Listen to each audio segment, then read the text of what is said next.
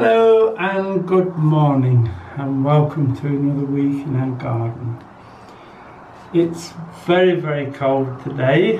I've had to put my trousers and my cardigan on. It's so cold. The wind's coming from the northeast I think, which is always a cold wind for us. Now we're starting in the top greenhouse. We're going to harvest a few of the peppers, the yellow ones that are ready, and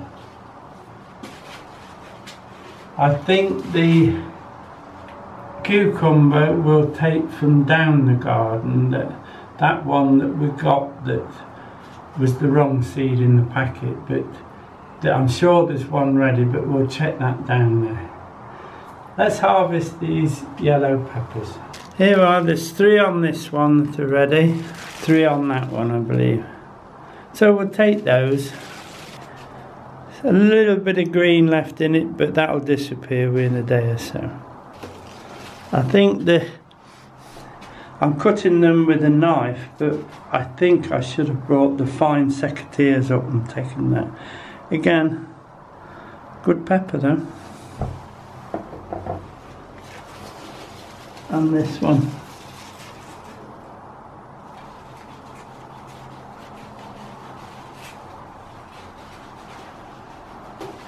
There you go. Same again, a little bit of a blemish on it there, that'll be fine. Cut our way instead. I think there might be a bit of green on them still. There, well, that's not so bad. I think when you've got a lot of peppers, that's when you get the misshapen ones.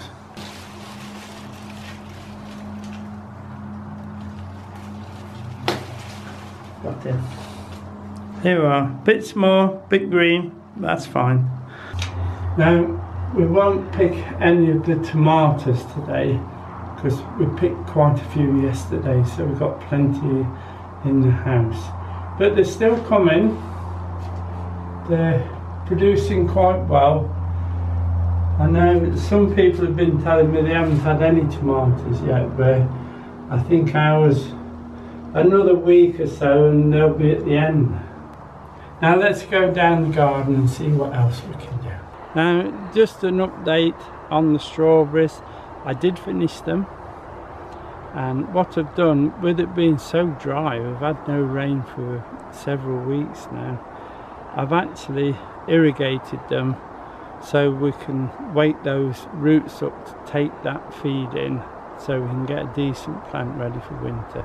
As you can see, they're all coming back. That's the first row I did, and there's already leaves coming up, so they'll be fine now. The prima cane raspberries, if you can remember, we're beginning to get fruit. Well, we've got some on. I'll just pick them and show you.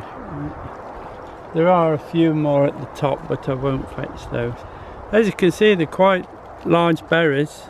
A bit of green on that one, but quite large berries, and soon the plant will be full of them. They're just beginning to get the fruits on now. What we could really do is a little bit warmer temperature, but these are raspberries, so they should be alright. Right, we'll make our way down to the bottom greenhouse. It is cold in this wind. You wouldn't think it was just the end of August. Now the little salad bed is doing quite well. The pigeons keep settling on the frame and messing this one up at this end, so that one will be taken out. Now we've come into the frame where the butternut squashes are, except for this one, if you remember, is a cucumber for some unknown reason, but it's producing cucumbers, so it's welcome. There is 2 down there, obviously smaller than the greenhouse ones, so I'm going to pick those while we're here.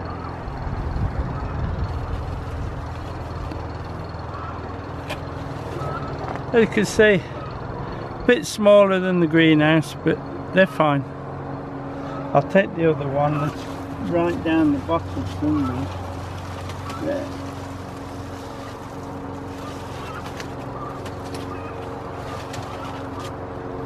a little bit smaller still, but that's fine. It's scratched because of the congestion in there. While we're here, I'll just show you the butternut squashes. The pigeons are sitting up there at night, so I'm getting quite a bit of mess in, but as you can see, they're not so big as normal and they're very late. Whether we have time to mature them or not, we'll have to wait and see. At least they're coming, they're trying, so let's see what we can make of them. Now while we're here, the kohlrabi is swelling up nicely, so I should take one of those.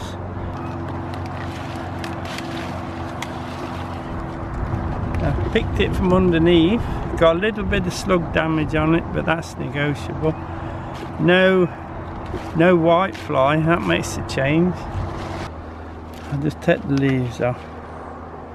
Not the best of knives, but it will do for today.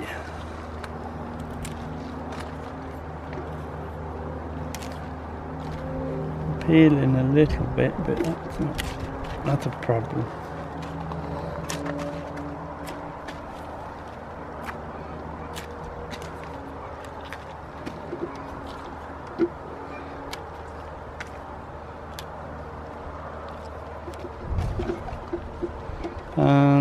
That one, we'll leave the little tassel on.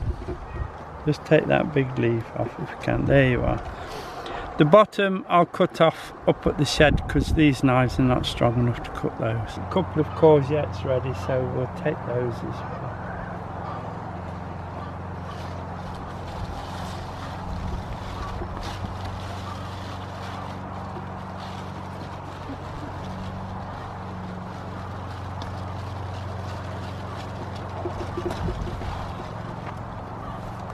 There's one. It's at this stage where I'm thinking I wish I'd brought the other knife down.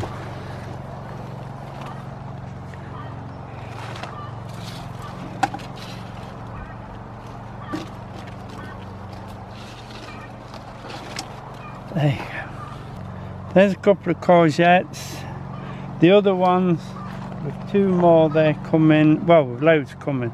Two more that are nearly ready, and so tomorrow they'll probably want picking. As you can see, the tomatoes are all coming, but this cold snap we're going through now, if you can remember that the tomatoes will ripen better in the warmth. So this cold weather's going to slow them a little, but they're coming through nicely now. Now we'll nip down to the bottom where the greenhouse is. I want to put in some potatoes that hopefully will be ready for Christmas, and we'll show you the progress of the peppers, and I do believe there's another pepper down there. I don't know whether you can see through the net or not, but I did get some of the brassicas in. I've still quite a few to put in, but I'm holding until the weather gets wet to soften the ground. If I put them in now, that means I've got to come down here at least once a day to water them in and keep them going. So it's best just to wait a little while until it rains, the ground's nice and warm, and they'll really grow away then. Now this is the onion patch that was, obviously they've been harvested and they're all dry now.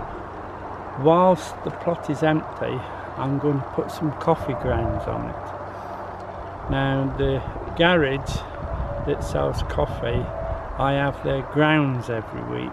These are the coffee grounds I get from the garage every week, and what I'm doing, I'm scattering onto the beds as they come empty. I've been doing this now for about a year, and there's quite a lot of coffee grounds gone into this garden. I'll show you what I do. I just take the scoop and I start at the edge, and I just backwards and forwards like that. I fetch the bucket, it'll be easier. But I always try to make sure I get the edges, because they say the slugs don't like this. and the slugs live on the edges of the plot and come out at night, so I try to get as much around the edge as possible. This is how I normally do it. I just go along sprinkling, and then along the edge, and then the next bit.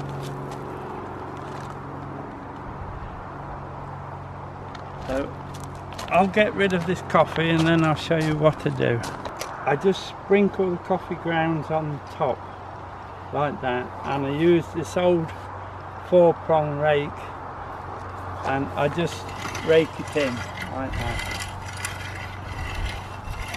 And you see, just rake it through, and hopefully if it rains it sort of washes it in for me.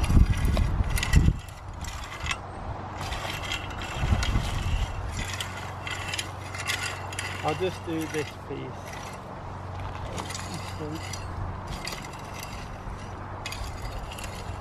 That's all I do. I just rake it into the surface. Obviously, with being as dry as it is, there's no chance of raking it deep because it's solid. But I'll rake it and then show you it finished. Now that's that raked over. This plot will be for next year's cauliflowers. So what I should do now is just let it rest and hopefully let the rain wash through the soil, and then probably in the spring we'll start preparing it for those cauliflowers. It looks a big plot for cauliflower, so it might be cauliflowers and cabbage. I always scatter at least 1 full scoop into the compost bin every week, and then that goes into the compost for when we start to put the compost on. Now we'll finish up going down to the bottom greenhouse. Finally got into the bottom greenhouse. Quite warm in here. Look at the temperature.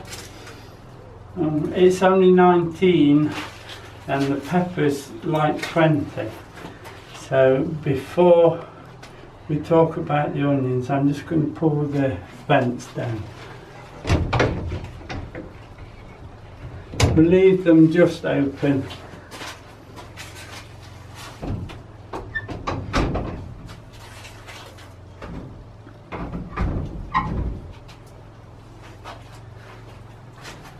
And close those because these peppers, I like to keep them around the 20 mark if possible. That's 20 Celsius. There's one here that's ready. We'll take that in a moment. But first we'll have a look at these onions. Now they're coming nicely, drying nicely now, not nowhere near dry yet. They should be drier than that. But they're looking good.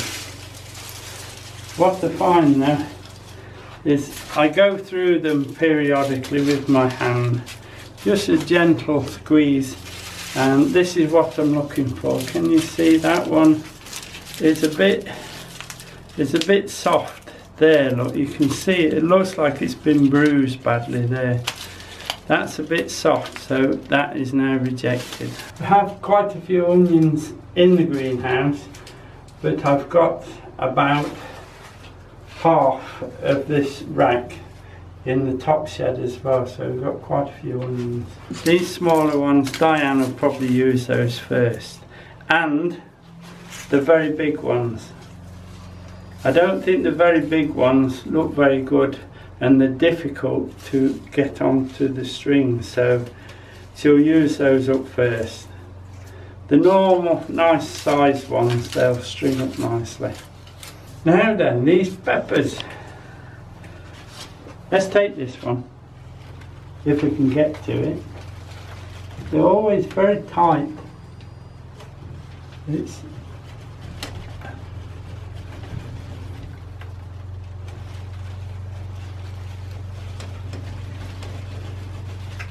I think we've got it.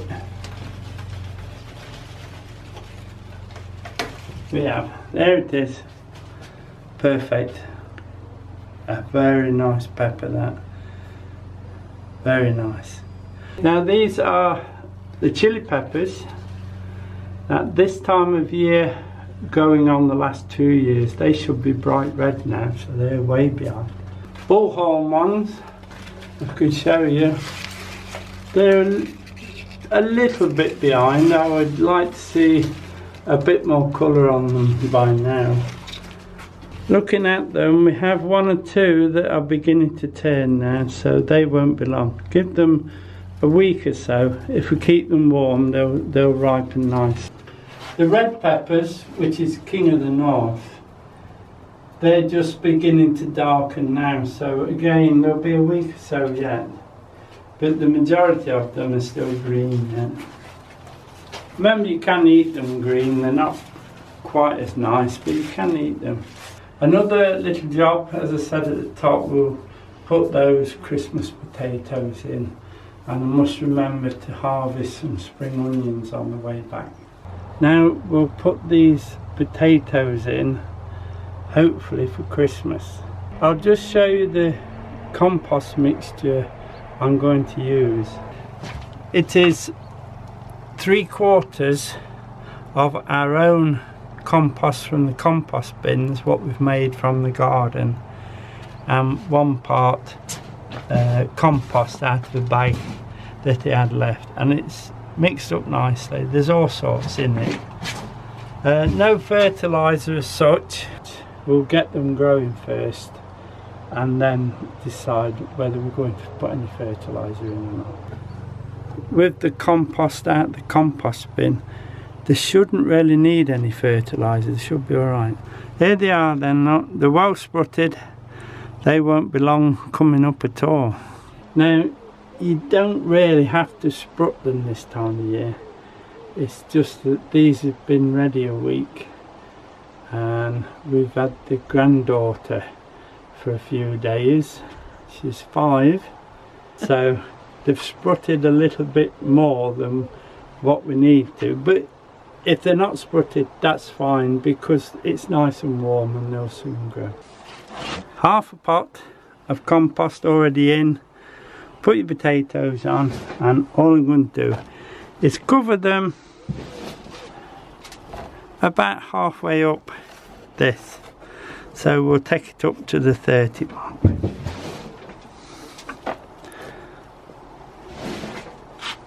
And then obviously, as you can see, this is quite dry, so we'll give them a drink and that should start them off.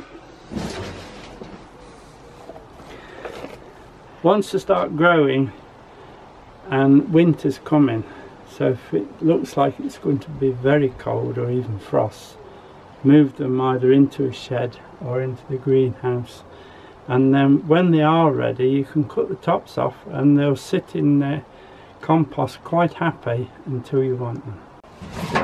I think with just this little bit left we'll put all of it in.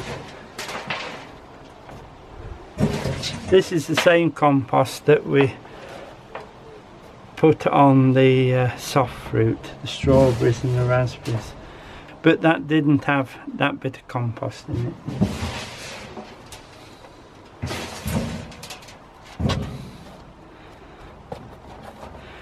Now, talking about the compost, bin at this end is nearly empty, so I shall be turning the bins over in the next few weeks, I think, fortnight max. So we'll also show you what it's like when I'm turning the compost over. These will go outside the front of the greenhouse there. I'll water them later. I don't believe, no, I haven't got any water down here. All the tubs are all empty because of the drought, but I'll bring some down and give them a watering. I have to bring it down every day to water the peppers, etc., so I'll just give these a drink. There will actually be 3 of these pots when I've finished, and if there's enough potatoes it could be 4. While we're here, as you can see, the carrots are doing well in their tubes. They remember this one wants thinning at some stage, so, but this one was a good one.